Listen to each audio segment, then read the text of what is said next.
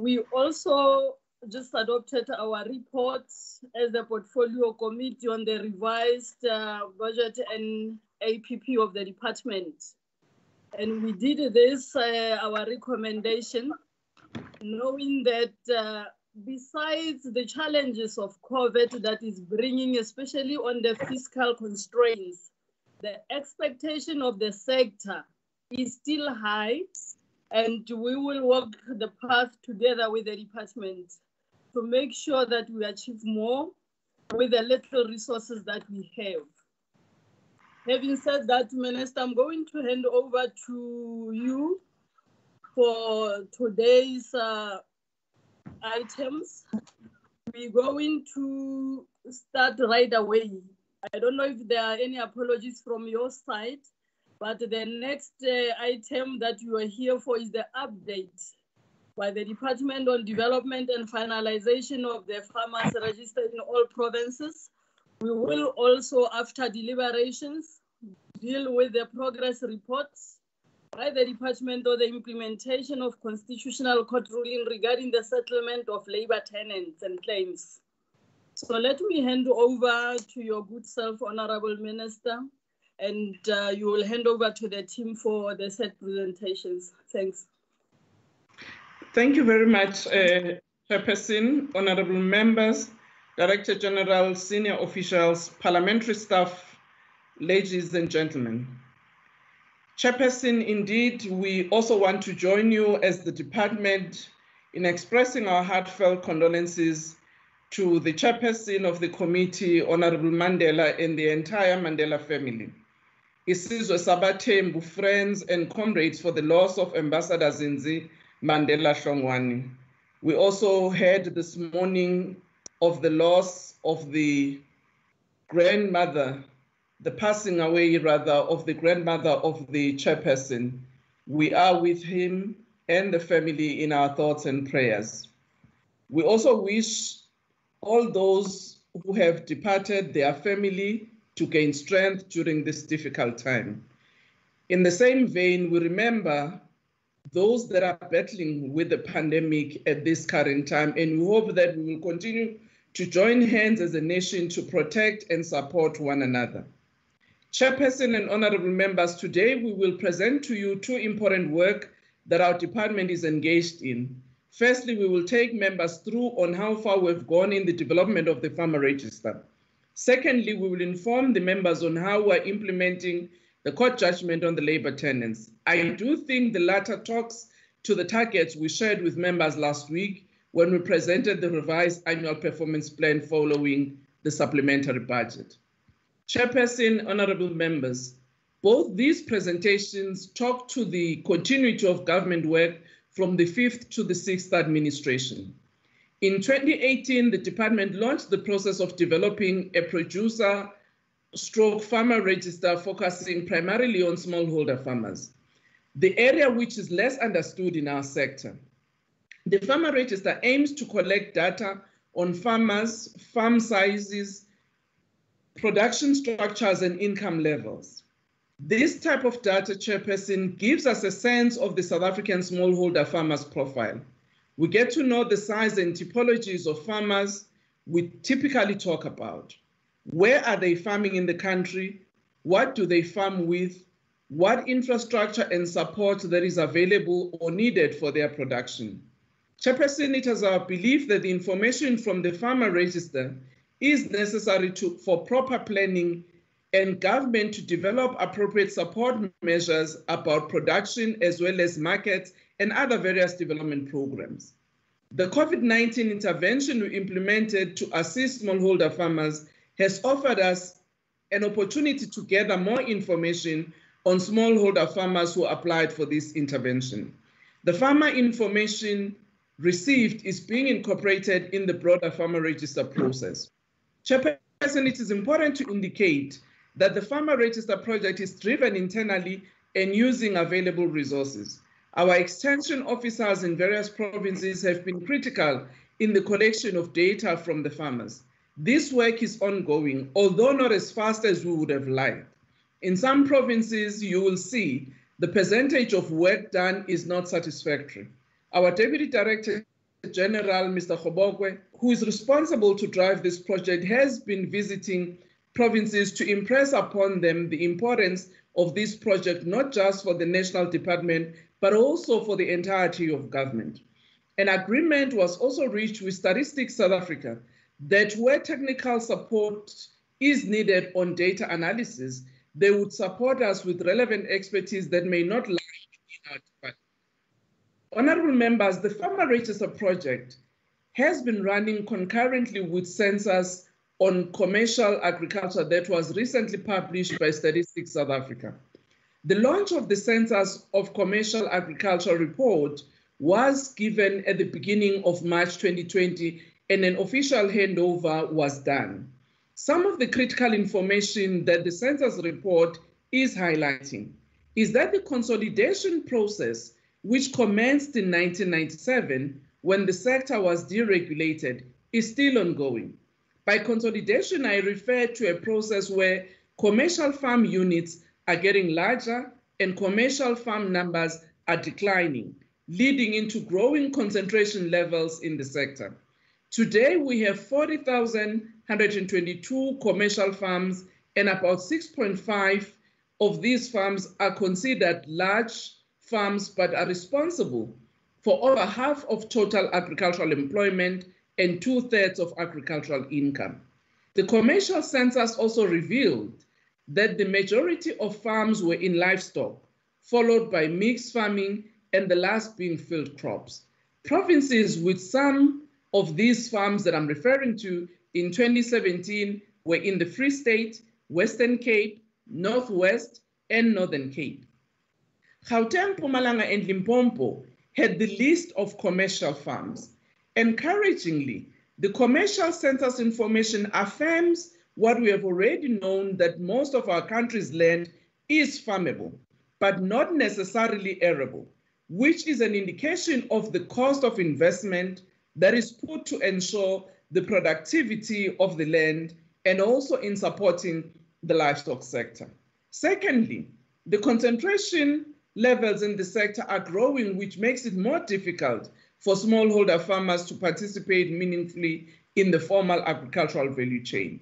The information from the census also indicates that livestock is by far the main farming activity in commercial farms. That includes cattle, sheep, goat, but also game farming. We look forward to what will emerge from the Farmer Register. This particular data will be important in understanding where to channel resources for development in the coming years, as we will have a better understanding of the structure of the South African farming sector. Chairperson, it is our view that the work that was pioneered by our former minister, Honorable Zogwana, remains important, as it will assist us as government with necessary information from which we can plan interventions that will improve the agricultural sector in South Africa. We will also share this report, once concluded, with the Ministry and Department of Fisheries and Forestry, given that when the project commenced, these two areas of responsibility were under the Department of Agriculture, Forestry, and Fisheries. Chairperson, I thank you for allowing me to just give an opening remarks and also make some observations on the census report that was done by Stats SA, as well as the ongoing work on the Farmer Register. I will now want to hand over to the Director General to actually take us through on the detailed presentation together with his team. Thank you very much, Honorable Tlhape. Thanks, Minister. DG?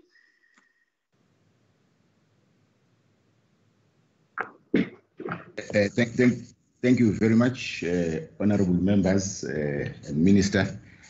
I'm going to be taking the committee through the labor tenant presentation, and DDG Joe Khobokwe will be presenting the Farmer Register project. We have on the screen the Farmer Register project. DDG Khobokwe will present that one. Thank you, Chairperson. Thank you, DG. Good morning to Minister, to the chairperson of the PC and to the honorable members of the portfolio committee. That is our presentation outline. I will not spend time on that, but I want to emphasize, chairperson, that our minister has given a good background and an overview in terms of this project, and therefore I'm not going to waste a lot of time in terms of introduction and background. Minister has already indicated that we're in partnership.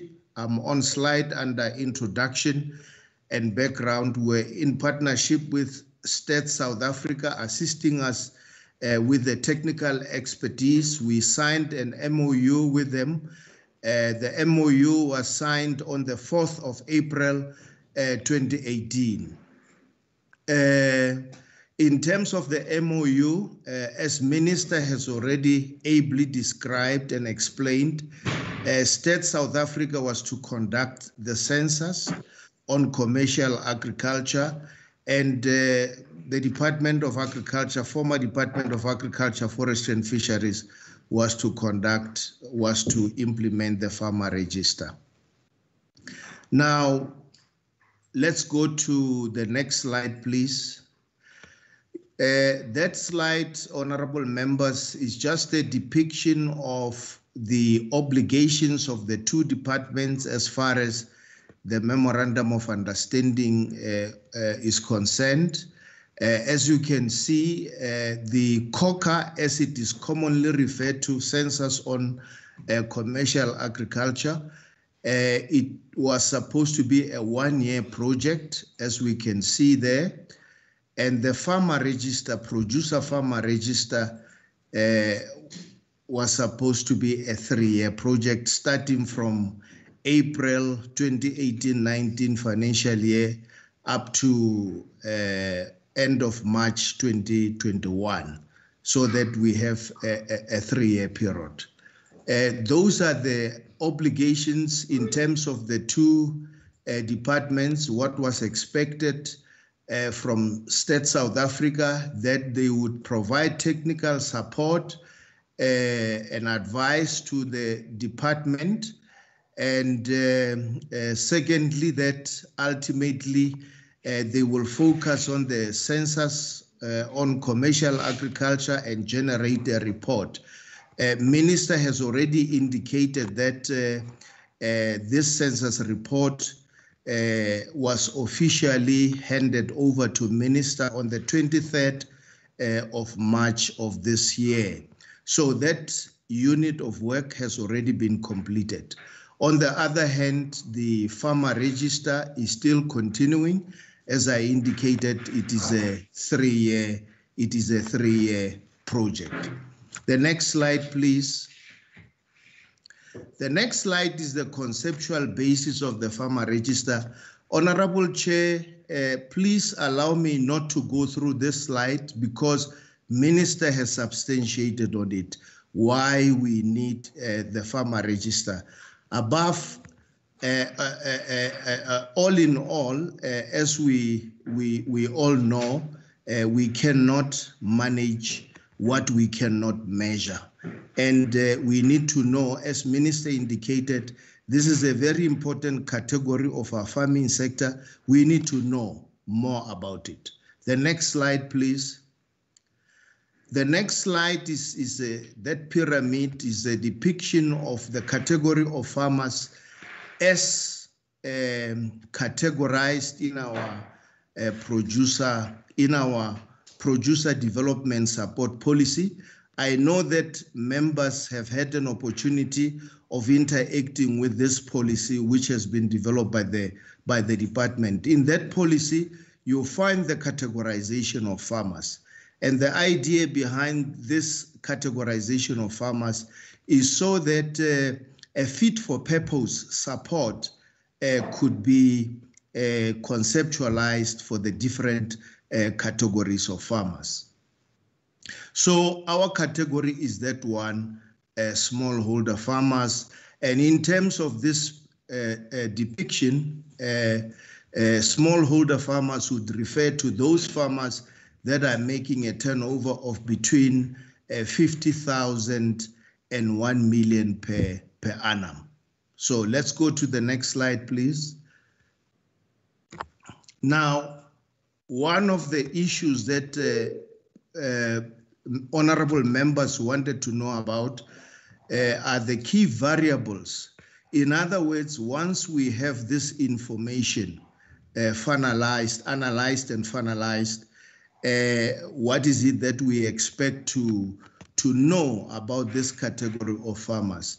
Now, in making sure that we get the information that we want, we developed a questionnaire. This questionnaire was consulted widely, including with our provincial departments counterparts, including State South Africa, such that it is a questionnaire which will be able to give us the information which we require. This is the questionnaire which is used by extension officers, as Minister was saying earlier, on the ground as they collect information. As they collect information, they make sure that on the form they complete, all these variables obtain the necessary information about the farmer. We've got section 1 there, which is actually focusing on the producer personal and demographic details, the name, the ID, the gender, and the age categories. And then you've got the section 2 there, which is talking to production.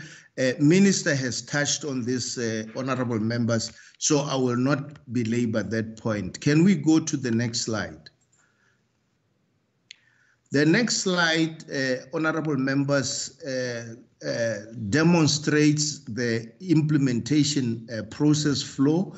What is it that we did when we implemented the different phases which had to be put in place to ensure that we implement the project? Firstly, we had to consult with industry. We established a forum of industry role players, members of commodity organizations, representatives of farmers, unions, and so forth. We use this structure as a reference group. Once we have done work, at the end of each quarter, we would call this structure and we would share with them in terms of what is it that we have done.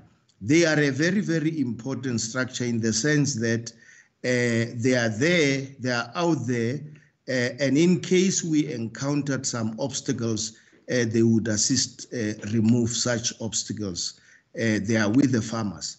The second thing is what we have already said, our partnership with State South Africa to provide us with the technical expertise. And the third important thing that we did was to train extension officers, because they couldn't just start with this work without being orientated, without being taught in terms of how to do it. And then the fourth, we did a media launch where we created awareness. We created awareness through radio. We even had television adverts which we used to create awareness. And then we also procured IT equipment. As we speak, we do have this IT equipment in the department, servers where this information is stored. As we speak, this information is stored in the Department of Agriculture, the information which has already been collected. Honorable members, I would like to also emphasize that internally we had about 7 work streams which were dealing with this exercise. We have consulted widely with provinces up to now. On a weekly basis, we communicate with provinces to indicate to them how far we are, how much information has been consulted. So this is how we went about implementing the project. The next slide, please. This next slide, honorable members, is a reflection on the interruption that was caused by the outbreak of COVID-19 pandemic. It created an interruption of some sort. By the time the pandemic was announced, the project was at its peak. We're really moving at a very, very admirable speed. But then we got interrupted for about 2 months. But I must indicate that as soon as the country was brought down to level 3, we resuscitated the project, but adopting a risk-adjusted approach, making sure that as extension officers go out to collect information, they have the necessary protective equipment. Since the resumption of data collection under the lockdown, honorable members, we have been able to collect additional information on more than 9,000 farmers. Can we go to the next slide, please? The next slide is just a data collection methodology. I will not belabor that point, honorable members.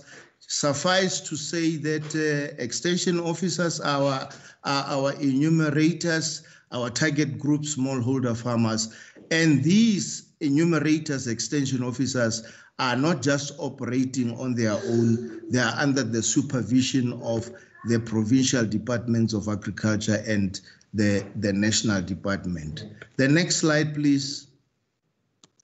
This would therefore be the most important slide of the presentation, and Minister has already touched a little on it, talking specifically about some of the provinces which are not performing as expected. Honorable members, that's the table that we are using. At the top there is the province, then the next is number of farmers registered to date.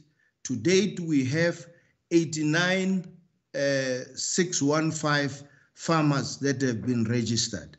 The next column is the estimated smallholder farmers per province as pronounced on by Stat South Africa.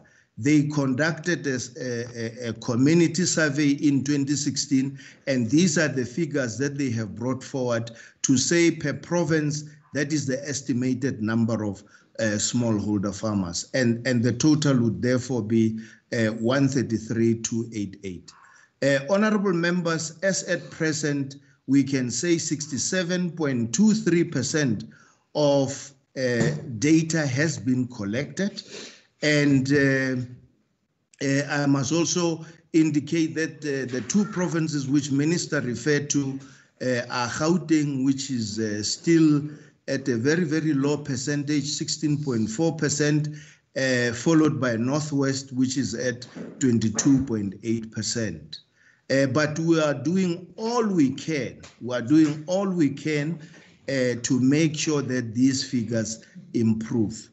We will still be running this data collection for the next 2 months, and we have made sure that we put pressure on these two provinces such that they intensify the data collection such that they will be able to reach their target.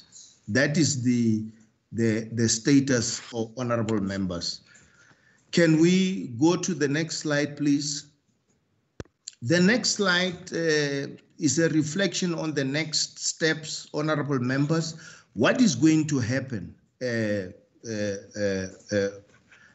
once we have collected all information? The first thing that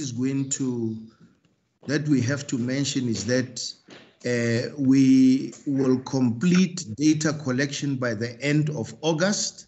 That is our target date. And subsequent to that, data has to be analyzed. The analysis of data is going to be a very, very important unit of work. And we will do this work jointly with Stat South Africa. Stat South Africa will assist us. And once the information has been analyzed, there will be GIS mapping where we will know where these farmers are, where they are concentrated and so forth per province. And then we're hoping that by October, we will be able to request the Honorable Minister to officially receive the final report of the farmer register. Can we go to the next slide, please?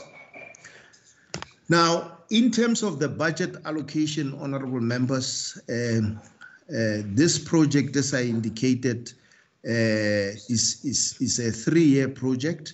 It was supposed to commence in 2017-18. And during that financial year, we were to get 90 million, which is the first tranche of the project. However, because we were signing an agreement with State South Africa, there were a number of issues that we needed to agree on. First of all, State South Africa is doing their work in terms of the Act of Parliament. And in terms of this Act, they are not allowed to share the information they have collected on farmers with any other person. They are not supposed to share those details. And we wanted to do this thing jointly with them, but it was a gray area. And as a result of that, we took long, especially from State South Africa to sign the MOU. But ultimately, they signed the MOU. I think it was end of March when they signed the MOU. And from the department side, it was only signed on the 4th of April of 2018. And we had lost that whole financial year. So that money had to be taken back to National Treasury. So the second tranche is what is reflected there, honorable members. 55 million had to be allocated to State South Africa. 45 million would then be used for the producer farmer register. 2019-20, 51 million, the last tranche, 5 million to State South Africa, 46 million for the producer farmer register. The next slide on expenditure. Now, in terms of the expenditure, honorable members, the first year, as indicated there, we did not spend in 2017. We started spending in 2018-19, 92.6 million was the expenditure, but we were unable to spend 7.3 million. The allocated budget for that financial year was 100 million. For 2019-20, the allocated budget was 51 million, and we were able to spend 37.9 million, and we were not able to spend 13 million. Honorable members and Chairperson, I would like to emphasize here that in doing the farmer register, we had a lot of dependencies. For example, because this work involves a lot of IT work, one of our dependencies was the SITA, State IT Agency. And they needed to run some of the contracts for us. I must indicate to honorable members that unfortunately, they were unable to run some of the projects for us successfully. They had to run a tender of about 10 million at one stage, but that tender was not able to take off. And that accounts for some of our low expenditure. But I must also indicate, honorable members, that for the 2019-20 financial year, the COVID-19 also contributed, although not substantially. Thank you, honorable members. Thanks, Ndate Kgoboko. Honorable members, that is the presentation. Can we engage with the presentation on the farmer register? Is Honorable Mahlo around? Honorable Mahlo, did you manage to connect back? Not yet. Honorable Chwete?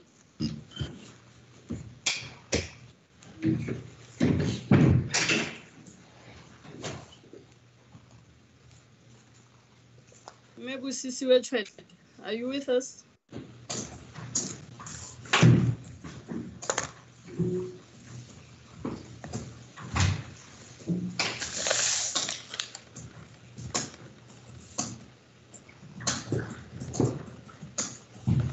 Is she still in the kitchen?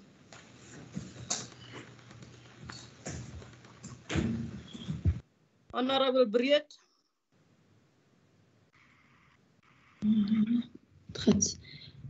Thank you. Sorry, Chairperson. I was just on an important telephone call regarding one of our municipalities.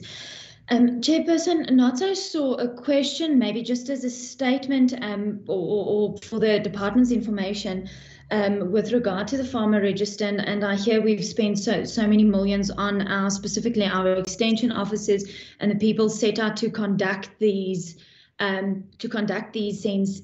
censuses, whatever the plural of that is. But in the Free State, we really had immense trouble with this. I had farmers who was not aware of it or for some reason, and then all of a sudden an extension officer got hold of them and actually sent them quite threatening SMSs and told them that they will be arrested should they not reply or respond within 7 days or within 2 days. Was one of them to the census that they need to complete and that they have to complete, and that is legislatively requested from them. And then it was the first and the only time that they have heard of this or even seen a documentation form. So to a large extent, and I know there was quite advertising in that regard. And I remember I spoke to the former DG of DAF, Mr. Mike Mhlengana, in this regard. And I would not like to see us actually have, and I had a number of farmers phone me in that regard that were really quite upset in the way these extension offers handled them and handled the census. So maybe that would just be my only comment with regard to this for today. Thank you, Chairperson. Thanks, Honorable Brett. Honorable Mbabama.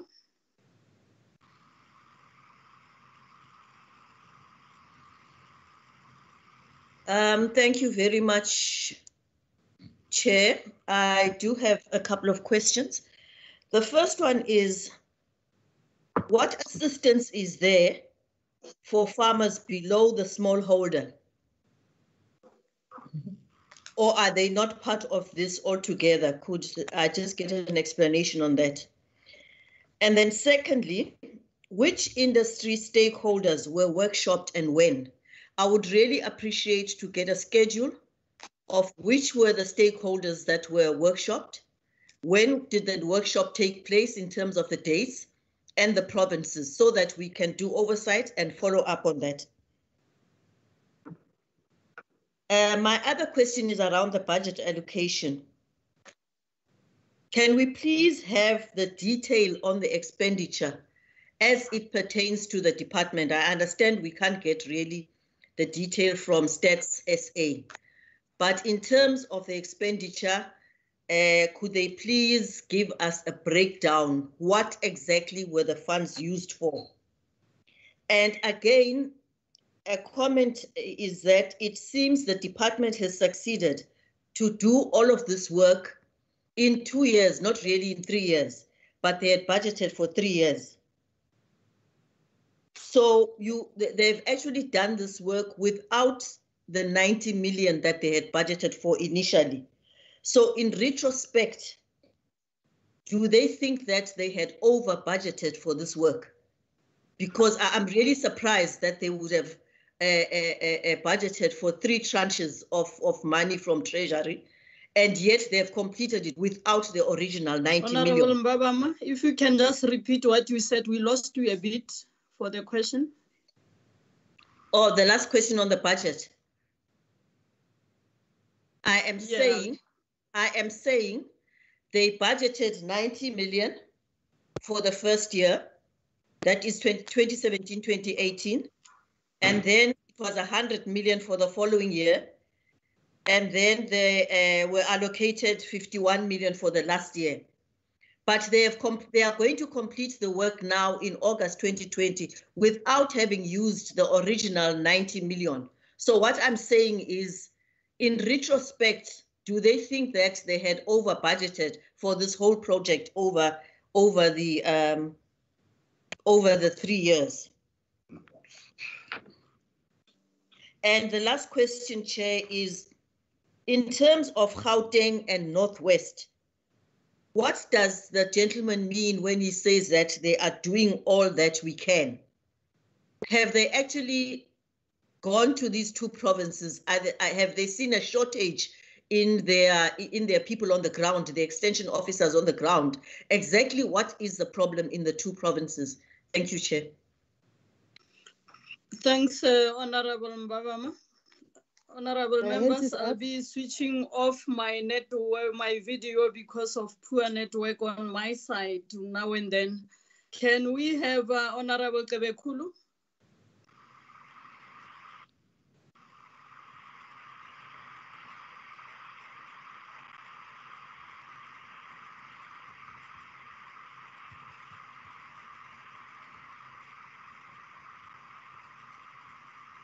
He left the conservation.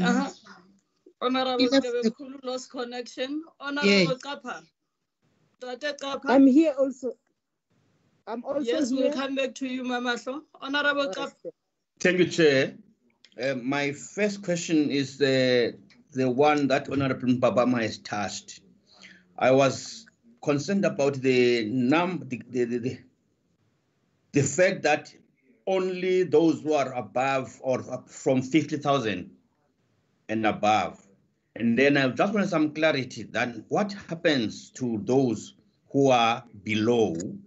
And to me, this is quite a number of people who farm but who cannot have that turnover of 50,000.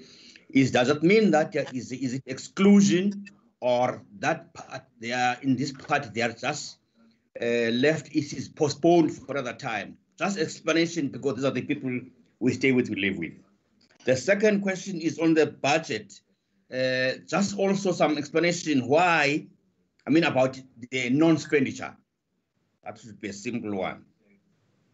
There's also that part of Mpumalanga and Free State where you have the lowest number of farmers, and yet you have the lowest number of data collection. What does that happen again? How has that happened? What did that happen? So that when there are fewer farmers and yet data collection becomes lower than the other provinces.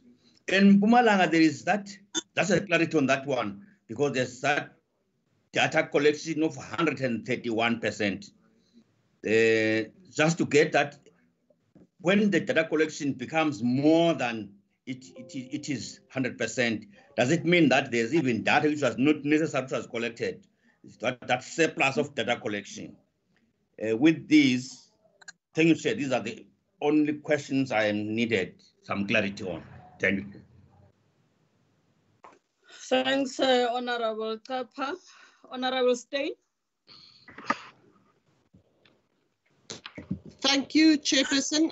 Some of my questions has been asked, so I'll go to others.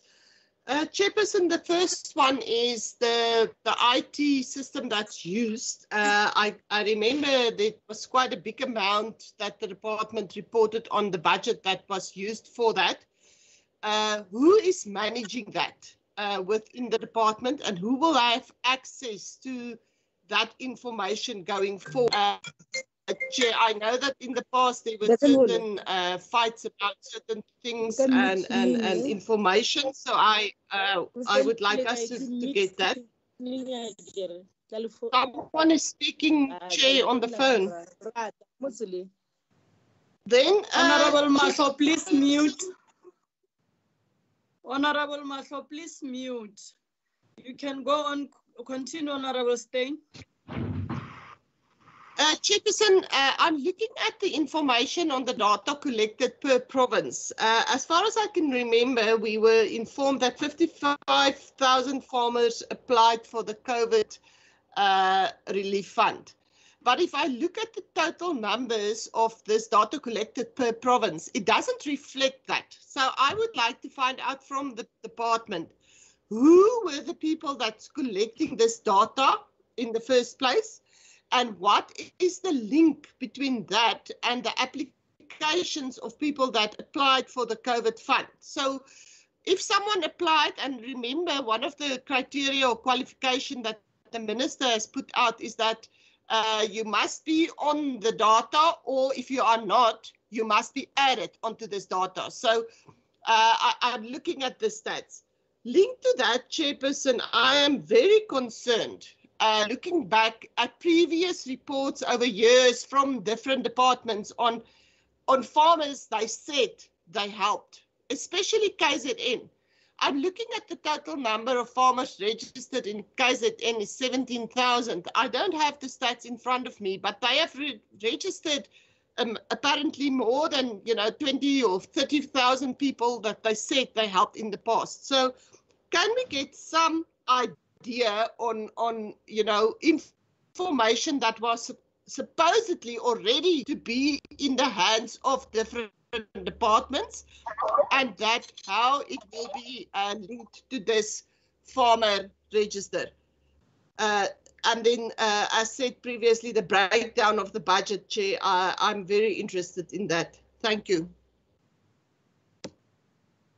Thanks, Honorable Steyn. Honorable Mahlo.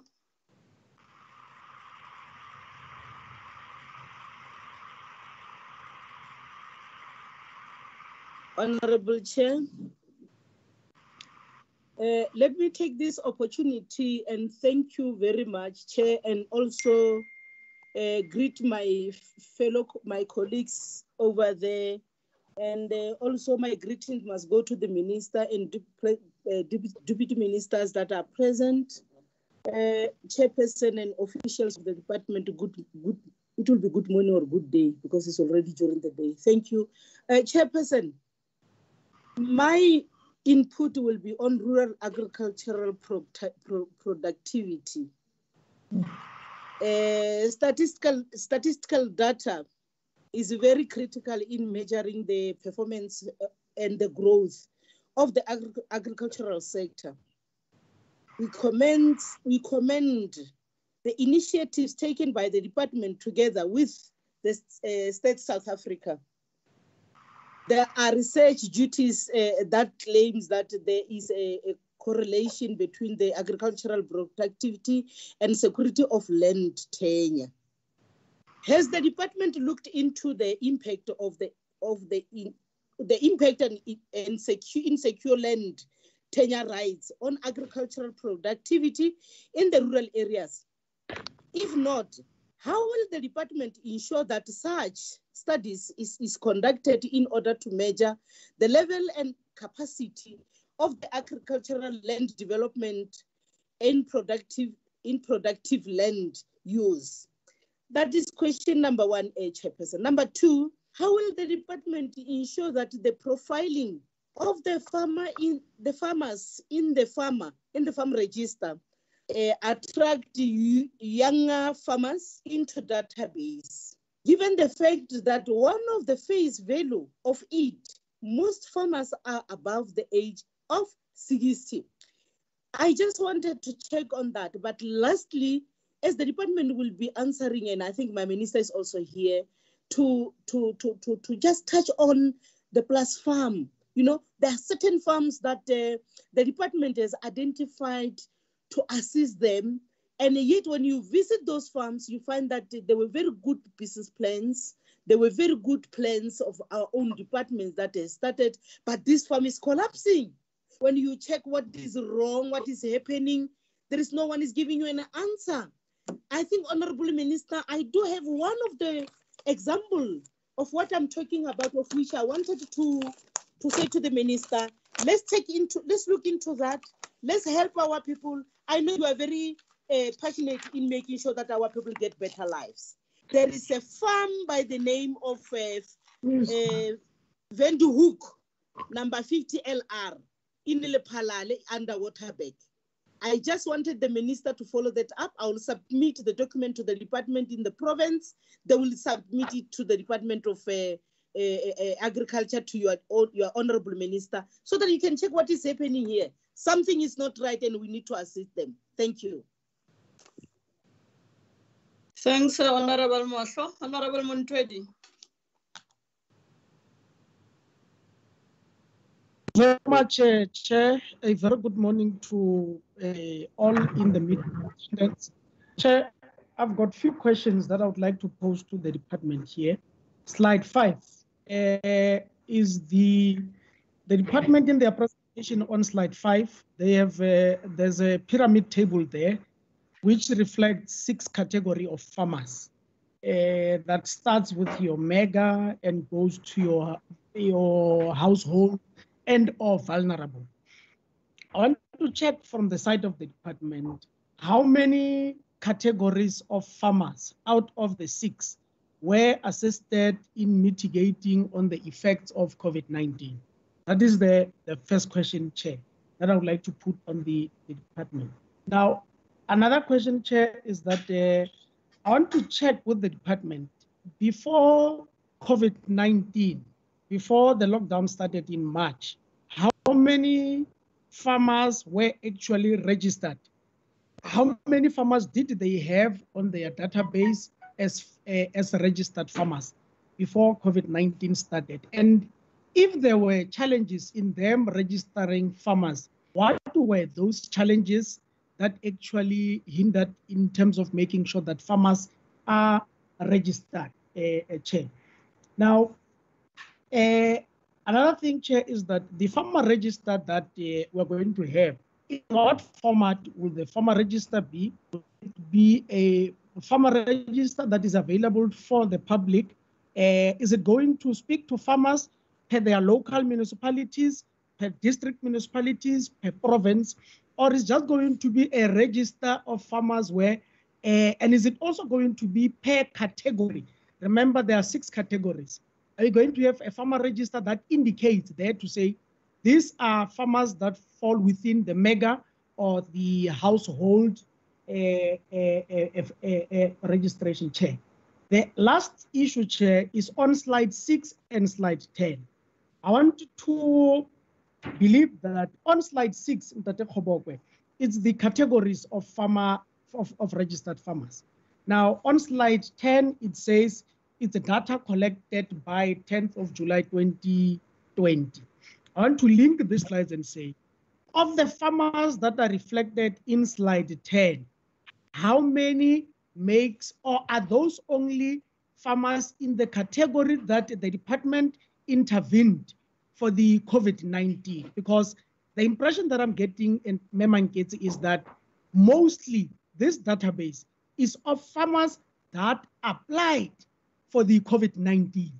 Now, it will not be a true reflection that indeed that is the number of farmers that we have in the borders, because numbers are quite low. Are these numbers only for those that managed to make a submission for the COVID-19, or it goes beyond submissions on the COVID-19, Chair? Is the data, last question, Chair, is that the data collection, is it still ongoing, or the register has been closed and finalized? Is it still ongoing? How often will it be updated, Chair? Thank you very much.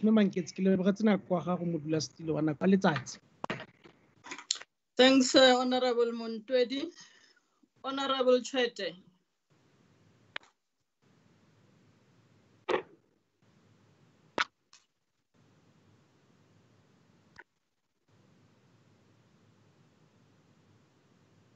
Are you still connected, Mechet?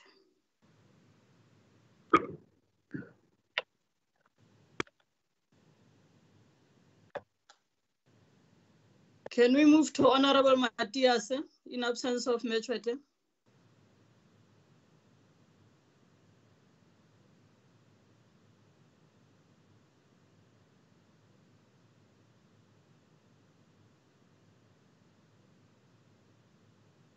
Honorable Matthias.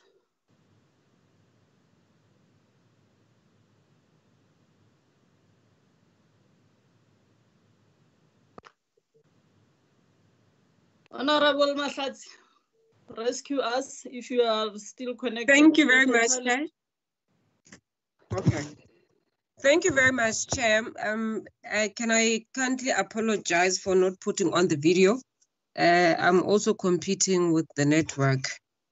First and foremost, let me welcome the presentation made by the department. But firstly, let one also commend the department for finally coming up with a presentation that speaks to the implementation of this particular program.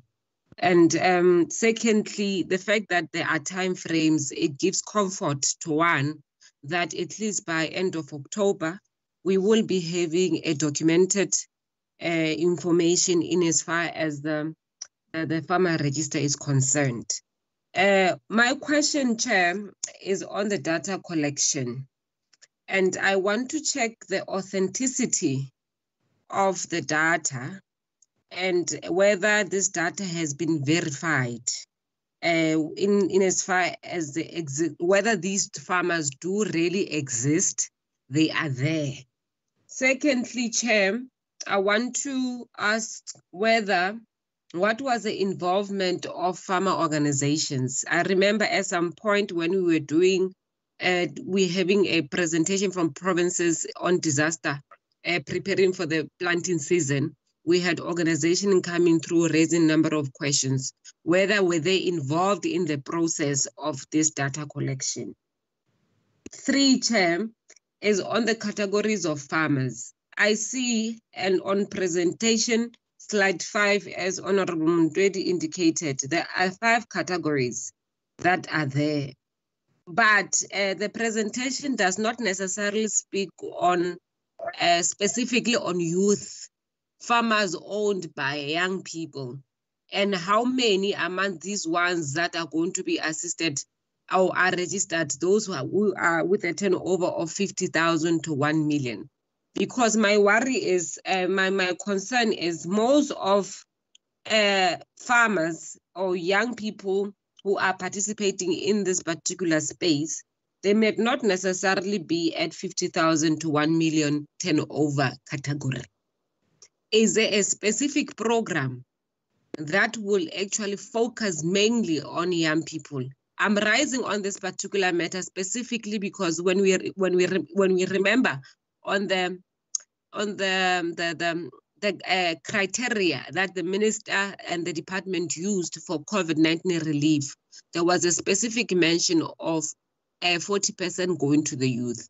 Now, if we don't have many farmers in that particular space, and remember, even on the report that we received as a PC on young people, it was way less than 40%. Will there be a specific program that is going to focus there? Because we ought to appreciate the fact that agriculture is one of the main drivers in the next decade, and in the current decade actually. And to move from micro to macro level, it will take enormous initiative from the department to ensure that young people are really participating in this particular in this particular agricultural space. But over and above, Chair, I must say we do appreciate the fact that the department has finally came through on this particular program, and we commend the department, and we'll be looking forward to October where the report will be presented. Thank you very much, Chair. Thanks, Honorable Mahlatsi. Honorable Masipa.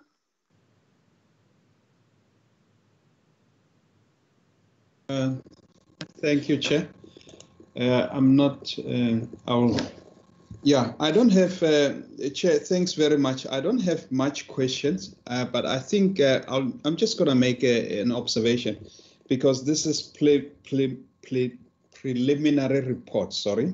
This is preliminary report, so we are still going to get the final report. I think the observation I made is that the minister made it very clear that commercial farmers are getting larger, and many farmers are falling off in the process. And one of the reasons that is driving this, as far as I'm concerned, is obviously farmers are becoming heavily indebted. And you are picking up that a lot of these farmers are really struggling because of the issue of the drought and the issue of obviously the issue that we have experienced as a result of foot and mouth disease. So those problems actually have created that many of the farmers are struggling at the moment.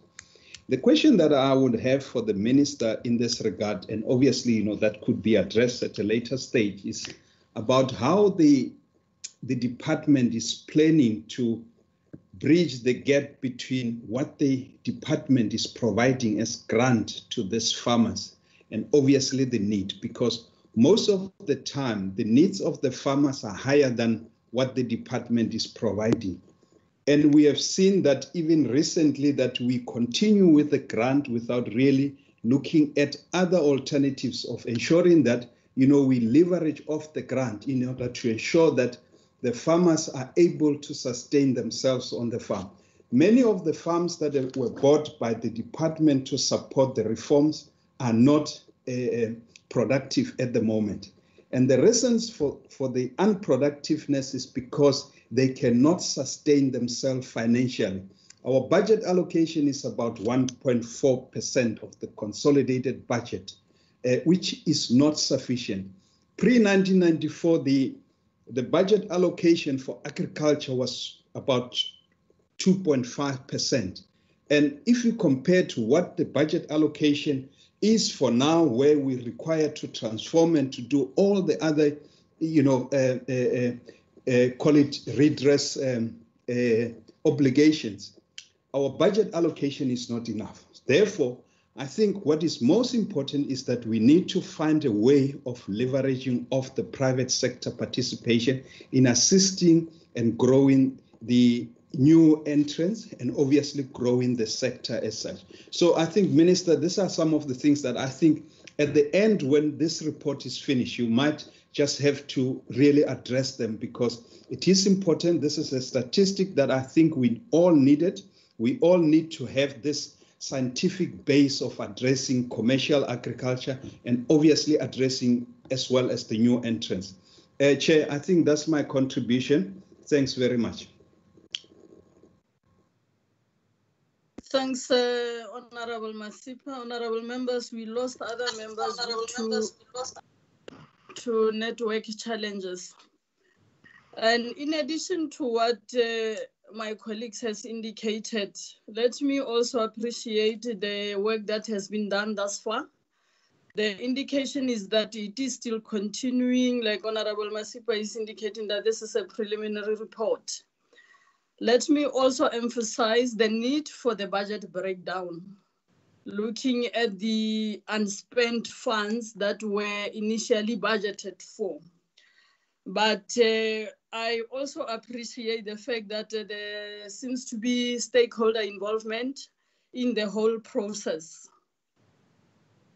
Equally worried about Northwest and Gauteng, and my colleagues has asked already what is being done and what are the challenges, in fact, in these provinces.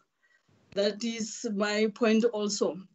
But DG, I want to check, as Honorable Mahlatsi has spoken and touched on issues of youth. We're having a policy in the department that has drafted vulnerable groups. How does this policy find expression on this activity? Based on the question that has been asked of the 50,000 mark, we're coming now out of the COVID alleviation program that closed out many of our farmers because of the very same criteria.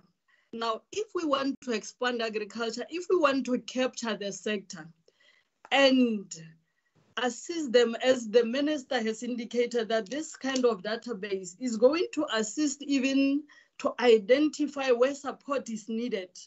With the press of the button, my take is that we should be able to know, or there's this category of farmer that needs support, or the impact as when we measure it? How are we going to make it if we don't have a deliberate decision to indicate or to bring women, to bring disabled farmers, to bring our youth deliberately so into the picture, and we put up such a criteria that kicks them out? One of the honorable members asked it correctly to say, what is it that we're doing, that's Honorable Mbamama, with those that are below the smallholders? That is your subsistence farmers. Now, how are we going to bring them back? Does this mean with time they will always be limited, or they will always be left out when we have to assist them if they are not there on the register? Honorable Mahlatsi has touched on the issue of verification of the data. I also want to ask, how are you going to undertake a quality assurance in this regard, that is making sure that farmers that have been registered and the information that has been collected from them is an accurate information? Is there a plan for making sure that there's a quality assurance in that regard? Having said, let me give back to you, DG, and your team to respond to the submissions made by honorable members. Maybe before the DG, Honorable Hlape, there was a question that was asked by Honorable Matsipe specifically to the Minister. All right, Minister. Thank you very much, Chair. Just to say, firstly, this presentation is a presentation of work done that is not yet complete. When the Farmer Register was launched by Minister Zogwane in 2018, it actually ran concurrently with the census that Stats SA does, on a particular period, which they do periodically, on looking at the agricultural sector, and in the main, it concentrates on the commercial farmers. So the census report that has been tabled in March is the Stats SA census on commercial farm in South Africa. This one, when Honorable Zogwana launched it, was targeting your smallholder farmers. The next phase would actually look at your subsistence, which means below your 50,000 income as a threshold. Because we do appreciate that your family farms, or rather subsistence farmers, are a critical player in terms of household food security. So it's not that they are excluded. I thought it is important for me, Chairperson, to highlight that. Secondly, I also want to indicate that if you look in the presentation, it indicates what the various sections in terms of the information will reflect. On section 1, that's where we deal with the personal data of the farmer, the demographics, which will therefore indicate youth, women, or people with disability. So, so those demographics will indicate to us in terms of profile how many are young farmers who are smallholders, how many are women, and how many are people with disabilities. Production detail and land tenure will also tell us, where are these farmers farming? Are they farming on communal areas? Are they farming on leased land on commercial farms? Are they farming on lease from government land? So that profile will also help us to know where these farmers are. The available infrastructure, that will tell us what do these smallholder farmers have in terms of infrastructure. Is there any, or there's nothing? What other services are they able to receive from who? Could it be from farmers' organization, commodity groups, government, or it's out of their own resources. And then we would also look at the annual turnover for the last financial 3 years to then see whether some of these farmers have graduated from subsistence to now smallholder. So this profiling will actually touch on the matters that members are concerned about. But I just wanted to say that this work is still ongoing. We're at the stage where we're collecting raw data about all of these farmers. So it's not yet analyzed. Honorable Breda raised concern, and I share the concern because it cannot be true that when we are taking data and asking farmers to participate, they must actually be forced. What is important in our communication is to actually explain why is this information necessary, why is this register supposed to be there, how will it also assist farmers themselves as well as government at different levels. As Honorable Ntwedi was saying, this information will be available to all spheres of government, your municipalities, your district, so that they also know the profile of the producers in their locality in terms of how they can also assist these localities with other services that are not necessarily from the provincial departments of agriculture or even national, that are municipal services that these farmers also require. So this information is not an information that will sit and not be user-friendly, and the comments that members are making are also helping us to actually tighten some of the issues that they think are important.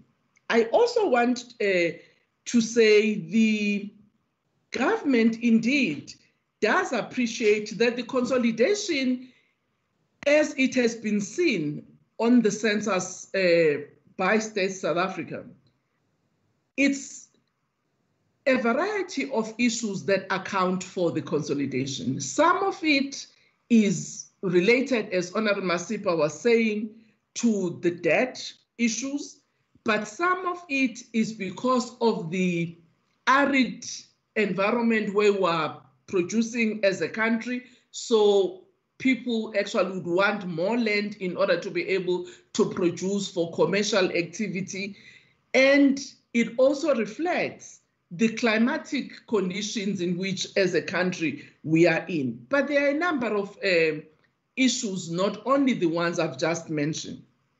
It is also important, as Honorable Masipa was asking the question, will the government be able to utilize this information in terms of planning on the forms of support that these farmers require? The answer is yes. And Honorable Masipa, you are correct to say the government resources are not enough to be able to support the farmers on all of their needs. That's why it has been our interest to make sure that financial institutions, including the Land Bank, do participate in ensuring that they give affordable credit to farmers for them to be able to access credit for their investment in their farms. I just thought it's important for me to just reflect on some of those issues that honorable members have raised, and the team will actually deal with the other details. Thank you very much.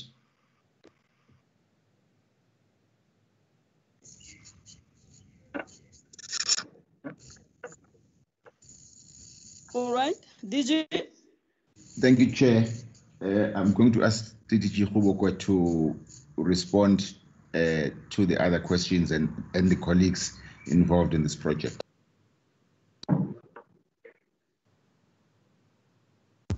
Thank you, DG. Thank you, Minister. I think Minister answered a number of quite important questions. I'm with the team here, the Director of Statistics, Ellen Matsei, and I'm with the Chief Director for IT, Metso Sehole, who has been managing the project of sourcing IT equipment for this project. I also have Secibo Mfuyo, who is leading the team on data collection. So they will also come in somewhere, honorable members. But let me start. I will start with Honorable Mbamama's question. The question the honorable member asked refers to which stakeholders were workshopped. May I, in response, say that we will provide that information, Honorable Mbabama. We do have the detailed information in terms of all the stakeholder engagements we held in all provinces. There was also a request to provide details and breakdown of the budget. That we will do. That information is available. The other question was this over budgeted? One cannot say it was over budgeted on the basis that we did not use the 90 million. But maybe one can also say it was over budgeted. But what determined the budget, Honorable Bamama, is the National Treasury. When the National Treasury made this allocation, they said they are making the allocation for both the farmer register and the census on commercial agriculture. So they must have determined certain variables to come to that figure. The question on the Northwest and Gauteng, what is the department going to do? What is the problem? As Minister indicated earlier, Honorable Member, we have already engaged with the two provinces and they have made promises in terms of how they are going to accelerate the whole process of data collection. We've had a meeting with the HOD of Gauteng. We've also had a meeting with the HOD of Northwest. They have committed that they will improve the speed at which they collect the information. As a matter of fact, Northwest has actually made a promise to say by the end of August, their figure shall have changed completely. Then there was a question by Honorable Kapa, which is talking to Mpumalanga. Why is the percentage of Mpumalanga 131%? The reason for this, Honorable Kapa, is that we discovered, remember that our focus is smallholder farmers, and Minister has explained the fact that it doesn't mean other categories will not be accounted for. But we are at the beginning of this farmer register, and we started with this category of smallholder farmers. Now, what we discovered with Mpumalanga is that they had collected information almost on all categories, you know, and that is the reason why their number is 131%. And what is going to happen is that during the data analysis, there will be that inclination to sift out those farmers that would fit the category of smallholder farmers. That's the reason why they're at 131%. I will leave the question on IT for Metso Sehule, who is our CIO, to deal with. And I will go to Honorable Mahlo. I think Honorable Mahlo talked about how do we attract young people. I think Minister has answered that question ably. and also including Honorable Montwedi's question. But there was a question to say, is this farmer register a database of farmers that applied for COVID-19? In responding to this question, I would like to say the answer is no. Honorable will remember that when an advertisement was made, one of the criteria was that the farmer must be registered in the farmer register. But the advert went on to say, if that farmer is not registered in the farmer register, the department must assist that farmer to be registered. So this farmer register is not necessarily a database of those that applied. We have currently sourced all the spreadsheets of farmers that applied for COVID-19 intervention. The teams are working to look at these spreadsheets to identify those that were already in our database and those that are not, and to ensure that those that are not get registered in our farmer register. That is one of the activities that are going on at the moment, Honorable Member. The last one, DG from my side and Chair, the authenticity. I think is Honorable Mahlatsi who asked about the authenticity of data.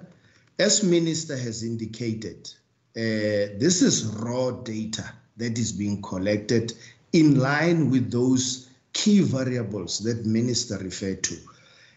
But this information is still going to be subjected to thorough analysis, just to make sure that where there are gaps, such gaps are filled, where there is incorrect information, like in the cases where maybe an ID was not appropriately captured, that particular unit of work will be undertaken to ensure the authenticity of the information. The other question was, were farmers' unions involved? Indeed, farmers' unions were involved. As I indicated, we have a reference group as part of the institutional mechanism for this project. Within this reference group, producer farmer reference group, we have farmers unions represented there. We also have different commodity organizations represented there. We have other influential key role players represented there. These are people that are dealing with farmers on the ground, and should we experience any problem, they would be handy in terms of helping us. I'm looking at my time, if you yes, may I ask Mayor Tsosehule to just answer the one on the IT. Thank you. 3 seconds, Ms. Hole. Thank you, and Honorable Chairperson, Honorable Members, Minister, and DG. There was a question from Honorable Bambara on the budget allocation, and I believe Mr. Koboko has said that he will provide a breakdown in which we will also make a contribution. But on the question around successes in 2 years, from an ICT point of view, what we have invested in is just basic ICT. And we believe that going forward, any allocation will be the enhancement of the current system. Honorable Kapa has requested a response on the non-expenditure. We had used CETA for the... Members, excuse me, honorable members, please mute your microphones. Excuse me, continue.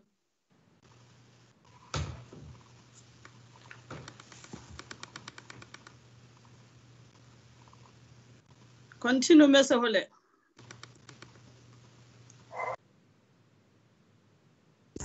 audible?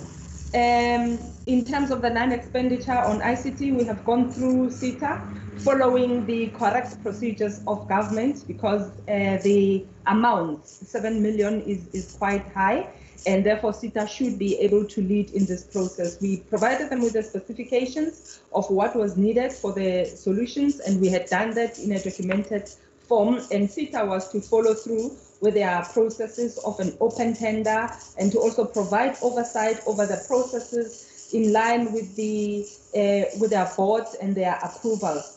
And from our side, because of the experience of delays and cancelled tenders, we have done month-to-month follow-ups in the calendar year 2019. At the beginning of the calendar year 2020, then we started on a weekly follow-up, and SETA then gave us a report with the tender that they had narrowed their pool of suppliers, and that pool of suppliers was not meeting requirements. The standard requirements would be the SARS, does the person pay tax, do they provide their ID? And at that time, we were already in the second week of March, and therefore we lost that opportunity of procuring. And then the Honorable Steyn had requested us to give her the details of the ICT, which we will provide in the details breakdown of the expenditure on IT. But in general, it is the server environment that belongs to the department that we have invested in, the connectivity, the whole connectivity which we have invested, the backup infrastructure, and also the recovery. That also includes the firewall and the internal development of the system. It is an asset that belongs to the department. At the endpoint or the edge, at the user end, we have smart pens and also some facilities that would allow for the location or the GPS, so that we can verify the geography where the farm is located. So we will provide all that. And then lastly, it was Honorable Tape who had also asked about the budget breakdown, and I think it will be part of that breakdown that will be provided via the Office of DDG Khoboka. Thank you very much, Honorable Chairperson. Thank you, Ms. Wale. Honorable members, can we then move to the last presentation on implementation of the Constitutional Court ruling for the settlement of labor tenants claims? We're not doing well in terms of time. Can we request you, DG, just to summarize so that we allow members to engage with the presentation? Thanks. Thank you very much, Chair. The presentation is coming up in the screen. The outline is per the requirement of the committee in the letter to the department. Briefly, the background, Chairperson, here is that the court has come up with an award against the department for the establishment of the Office of the Master to supervise the labor tenants. As you can see, the background there, we had over 20,000 labor tenant claims that were lodged as at the 31st of March 2001, rather, sorry. And we have some 9,300 that are outstanding currently. One of the challenges that led to the slowing down, if not the collapse of the resolution or settlement of labor tenant claims, was that sometime in 2009, the department moved away from the grants-based approach in terms of land acquisition, but rather focused mainly on the proactive land acquisition strategy, which meant that as much as the department was buying land, it was mainly focused on land redistribution and less on land tenure. This matter went to court. The special master has since been appointed. As the honorable members know, the special master's main role is to supervise and monitor the implementation of the outstanding claims. the special master is required to develop the plan in consultation with the department to make sure that the outstanding number of the claims are resolved. Since the appointment of the special master at the end of last year, the special master assumed his duties at the beginning of this year, 2nd of January. We have assisted the special master to appoint staff to begin to commence with his work. The special master is Professor Richard Lavin, who is the former DG of the Department of Public Service and Administration. The special master was supposed to have submitted his plan to court on the 31st of March. That is why we supported the special master to appoint the staff quickly to prepare for the development of the plan in consultation with the department. I'm moving on to slide number 8, Chairperson. Do what she did, and the father would not. Brendani, please mute. Chairperson, that is the team that now comprises the Office of the Special Master. As you can see, the Special Master himself is Richard Lavin, and those are the managers in the office that have since assumed duty as at the beginning of the year, and that is the budget allocation for the establishment and the running costs of the Office of the Special Master.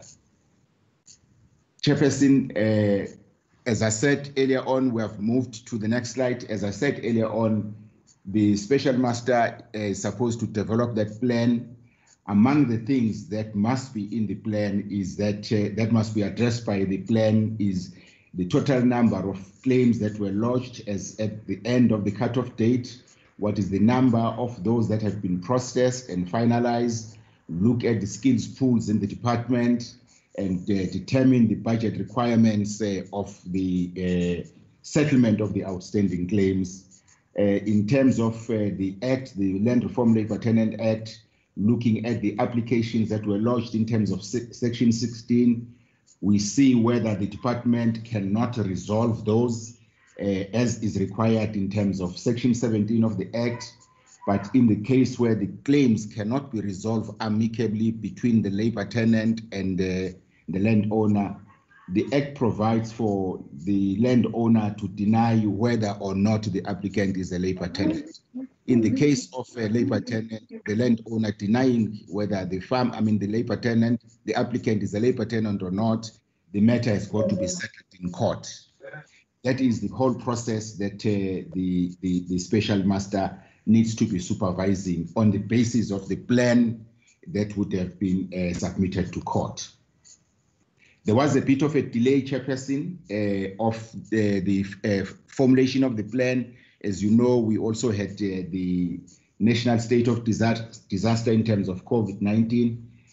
The plan was ultimately tabled on the 29th of May, and the department was requested by the court to comment on the plan, indicate whether or not we had any objections to the plan. Indeed, we did have some objections in terms of the plan, mainly because we felt that the court order was quite clear in terms of what the functions of the special master were. We felt that in some places the special master was going beyond his role of supervising and monitoring of the implementation of the court order, but rather wanted to go into the area of implementation of the settlement of the claims. We resolved that with the special master. We went to court. Then the judge president said, look, you go and resolve those issues between yourselves, special master and the department. And there was a 3-day workshop with the Office of the Special Master where all of these things were thrashed out. We have to deliver, well, through the Special Master, a revised plan by the 31st of July. And the Special Master must also engage the applicants, that is the Association for Rural Advancement, that had taken the department to court to engage them on the plan, and then they need to provide their inputs by the 17th of August. The plan, therefore, must be finalized by the 24th of August. So we are planning a further workshop. I'm on the conclusion slide, Chairperson. We are planning a further workshop with the. We have had a workshop with the special master. I must say that all the other glitches that we had experienced in our engagement with the special master have been resolved. We have put resources before the special master. We have over 93 staff members that are dedicated to the resolution or settlement of labor tenant claims. We have that budget, as you see on the slide, over the MTF for the settlement of the labor tenant claims, and we have factored these targets in our APP as was presented earlier to the committee. That, in brief, Chairperson, is the status with regard to the court order and the special master. Thank you very much.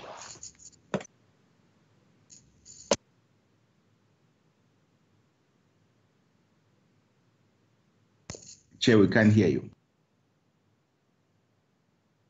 I thought I have muted.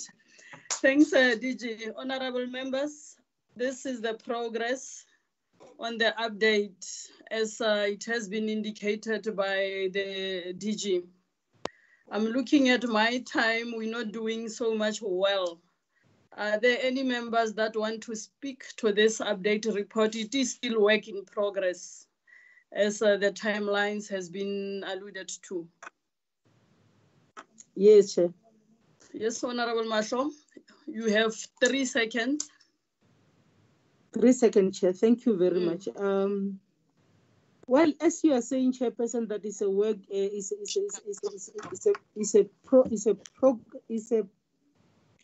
you said, Chair, that it's not a complete document. I just wanted to ask a few questions with regard to administration, but as you said, I've got 3 seconds. I don't know whether I will finish or not. But we also acknowledge this spreading impact of the global impact as we have in South Africa. The department has done all possible to ensure that the prevention of the huge... Honorable Masho, can you please just go direct to the questions? Chairperson, yes, my question is with regard to, thank you very much. My question is with regard to the 7.65 million that has been allocated over the medium-term expenditure framework. And the department has indicated that there should be need arise. They will prioritize program 3. This program that has already lost close to 2 billion for 2020-2021. How will the eventual impact of the overall targets under the program 3 over the MTEF? That is question number 1. Number 2, the department made available 93 officials to work on citing labor tenants applications. And how will the implements of the plan? How will the plan? How will be the plan of that implements? Has the department prioritized and arranged for the provision of training of those 93 officials? Lastly, Chair, implementation plan. There are parts of the implementation plan that the department has objected to. What were the reasons for provided by the special master in submitting to the land claim court the implementation plan in what appears to have been initiated action inspired by the court, having ordered collaboration between the department and a special master? Chairperson, I just wanted to understand a few things on those things. Thank you.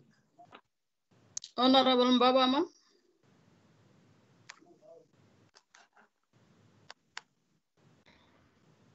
Thank you, Chair. Sorry for the delay. I think mine is more of a comment. You know, when I look at the figures, the department actually succeeded in settling 54% of the claims before the project was scrapped or was stopped for some reason. Now, the rest of the claims that they want to finalize, they are doing it by setting up an office of the special master according to the court. I understand that. But was it really necessary to spend 7 million on 5 officers for the office of the special master in order for them to be able to oversee what the department is doing? I just feel that it's quite a lot of money to spend for 5 people to oversee what the department is doing. To me, it is an unnecessary expenditure. I do have other questions, but I think that was my main question, Chair. I'll stop at that. Thanks, Honorable Babama. Honorable Mahlatsi.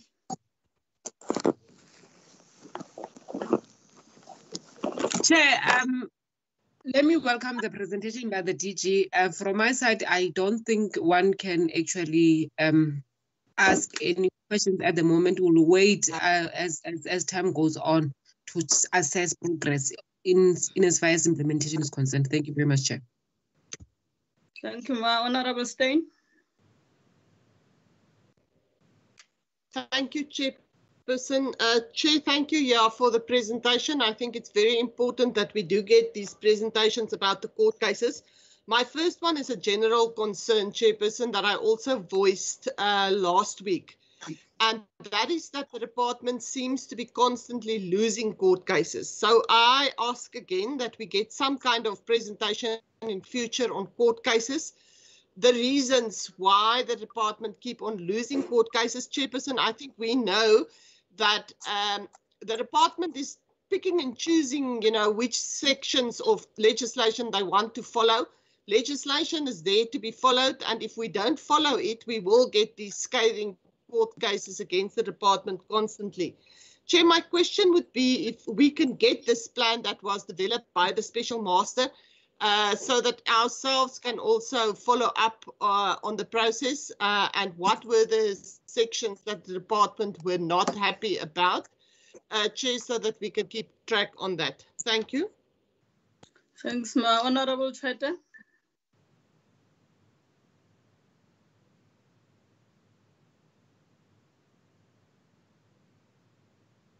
Honorable Cheta, are you there? Let's move to Honorable Masipa.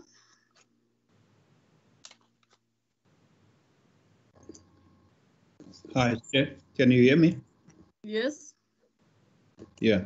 Chair, I think I have got no question, but I think my comment will be just to say that it is important that this particular establishment really work for us, because it's a bad reflection on us with regards to all these matters that come before court. As parliamentarian, we need to do a better job. And I think it is very important that the department really deliver and ensure that this work and that all these claims against, the department, are managed and ensure that we don't get all these matters appearing before us. Thank you, Chair. Thanks, Ntate Masipa. Honorable Montwedi.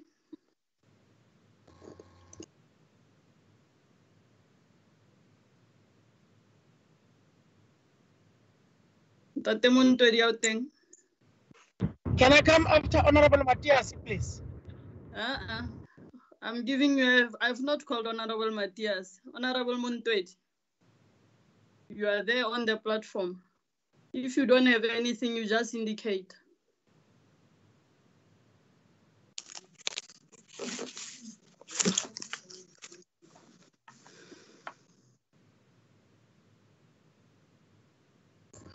He's being respectful, Chair.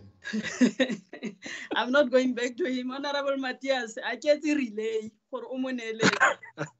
I'm not going to agree to that one. Well, thanks. Look, if you allow me to... Yes. Continue, Tate Matthias. Between 2001, when this program was stopped by the court, and now, many of our people have been evicted. Many of the farm tenants and farm laborers have been evicted from farms. Some have been misplaced. And that will affect significantly the number of applicants from the 20,000 that applied then and the outstanding of about 9,000. And the point is, between then and now, the special master must do a survey on number of farm or labor tenants or farm workers who have been evicted and misplaced, who are duly eligible or entitled to be helped in terms of this program. That's the first submission I make. The second submission is, and I agree with Honorable Mahlatsi, let's wait for the special master to present to the department and to the committee a comprehensive implementation plan. And in that implementation plan, we need to have a survey or a statistical information about people who have been displaced and who have been evicted, which will hugely affect the number of applicants. When you drive between Craddock and Middleburg, that are in the Eastern Cape, there are families that have been evicted and displaced along the road as you drive between the two towns. It is such cases that the special master must go investigate, and such cases are all over South Africa. Thank you so much. Thanks, Honorable Matthias. Honorable Kapa.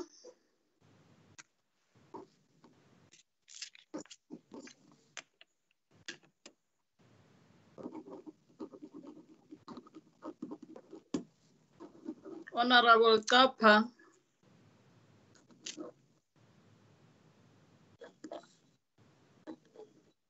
Honorable Briet, let's move to you. Thank you, Chairperson. I will be quick. I think I agree with all of my colleagues thus far.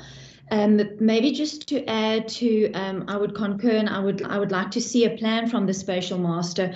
It seems to me, and I think I've mentioned this in a few other committees, that we talk about these plans and there's this plan and there's that plan and we have this plan we're working towards, and we never actually really see these plans, and we as a committee never really get to engage in these plans.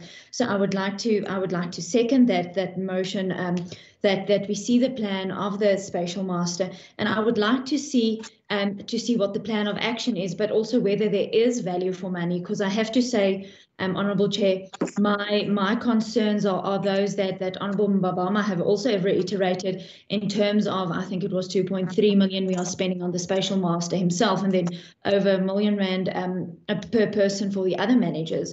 And that is quite worrying, specifically in terms of the money that has already been spent on this. So I just said the funds and a value for money. And then, Chairperson, just lastly, and I think Honourable Steyn mentioned it, we see a lot of legislation being found unconstitutional. And if I remember correctly, I think it was with the Ultra Bill where the department said we're handling these two sections that have already been found that are unconstitutional, but we predict that this and this and this. And I think there were 3 or 4 more sections in that exact legislation that the department is also finding problematic, and that they envision will also be found unconstitutional.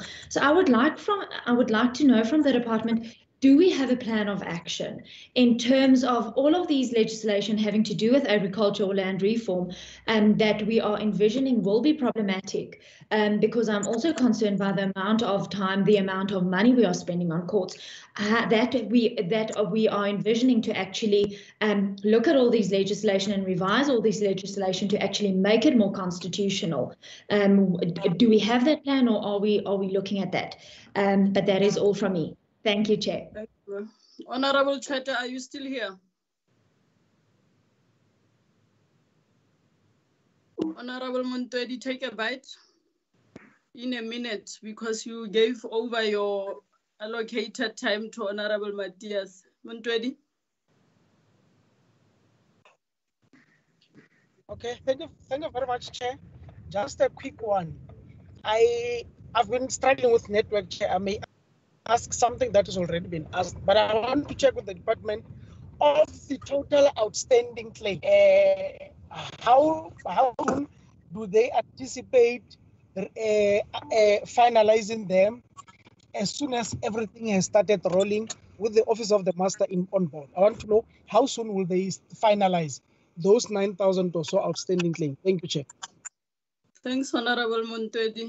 Honorable members, those are the questions and comments. Let me also reiterate the consent, Honorable Minister, Honorable Deputy Minister Lameni, on the court cases that the department continue to lose.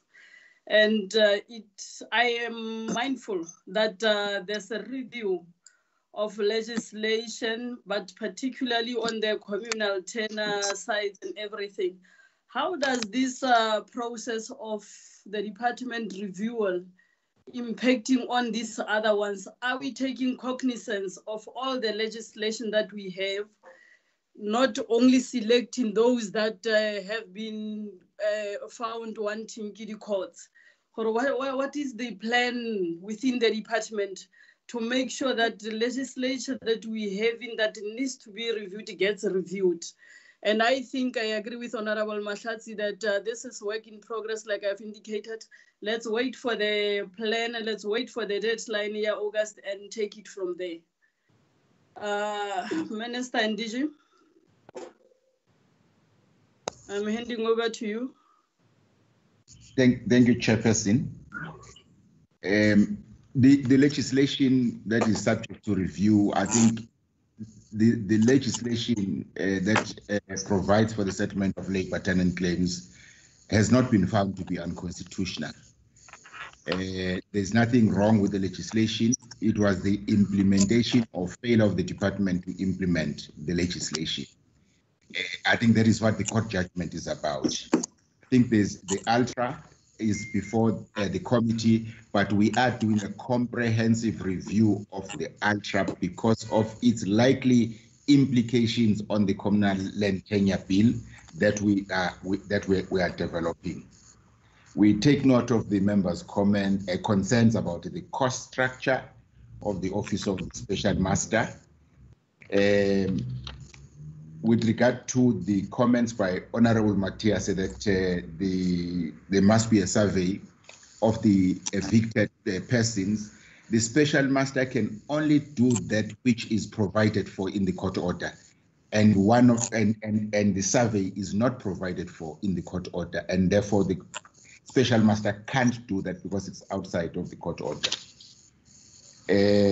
We have a 5-year plan that we have drafted with the Special Master.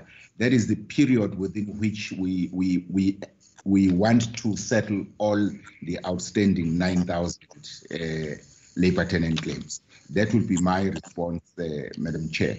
I'm sure the Minister may want to come in then. Well, thank you very much, DG, and thank you very much, Honorable Chairperson and members. We've taken note of the issues that the members have raised with regard to our litigation issues. With the DG having said that, we are looking at the reviewing of the whole of the Ultra Bill. Simultaneously, we're actually developing a litigation strategy, which would also involve reviewing our legislation currently and see to what extent some of those poses a threat. And I do appreciate what members are saying, because indeed they are the resources that get put in terms of litigation are really resources which would help us to fast-track land reform. But as members would know, some of them are not, out of our own initiation or negligence. Some of it relates to the support that we give for legal support to those who are evicted, for instance, as well as to the claimant community where there might be issues of negotiation, like in the Ebenezer case. So, honorable members, we do take note the comments that we're making, and I must say that I have had a meeting between Minister of Justice and the head of the Land Claims Court, Judge Mir, also on this issue of the staffing of the master. office, because our view when we engaged with the master after his appointment, we actually thought it was going to be prudent to save resources by having him within the departmental offices, but he felt that he was an instrument of the court, and therefore there will be a conflict of interest if he were going to be housed within the department which is overseeing. So there were those issues which unfortunately does have an implication in terms of the expenditure of that office. We also indicated to the Minister of Justice and the court, particularly Judge Mir, to say it's important, because this is a new area, it has never happened before, to see how really are we going to work in such an arrangement. For instance, does the master come and report, or should it be the department that comes to report? What level of reporting should happen in the Justice Committee? So all of those matters are the matters that we're still engaging on between the three parties arising out of the judgment. So we will take the concerns that members are raising and also raise it with Judge Mir together with the Minister of Justice. Lastly, Chairperson, I heard when you were opening the meeting saying that as a committee, you adopted the APP report of the department this morning, and we appreciate that.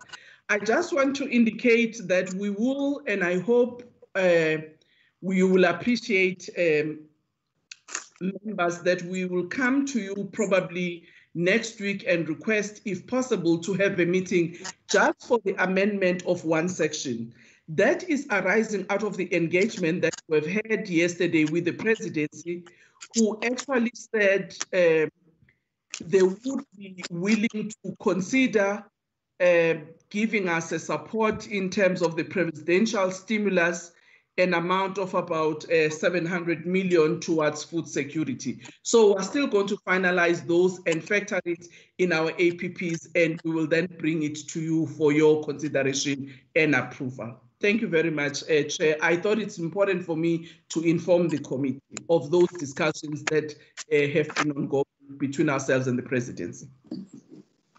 Thanks, Honorable Minister. I think it will help us a lot, because there has been concerns raised in that regard for that program. Honorable members, I think we are done with what we convened the PC for.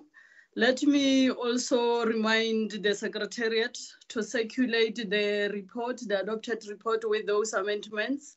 And as a norm for virtual meetings, DG, we're requesting all these responses in writing, at least by the end of business this Monday. If possible, the coming Monday, let's have all these responses for record purpose and for members' convenience.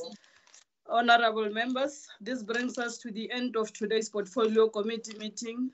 Let's go prepare for the 3 o'clock National Assembly sitting, and good luck with your preparations for Mandela Day this weekend in our different constituencies. The meeting stands adjourned. Thanks. Thank you, Chair. Thank you. Thank you. Thank you so much. Have a great day. Bye-bye. Court Chairperson of Kitchen, a discussion between Masipa and... Yeah, we're back in our kitchen now.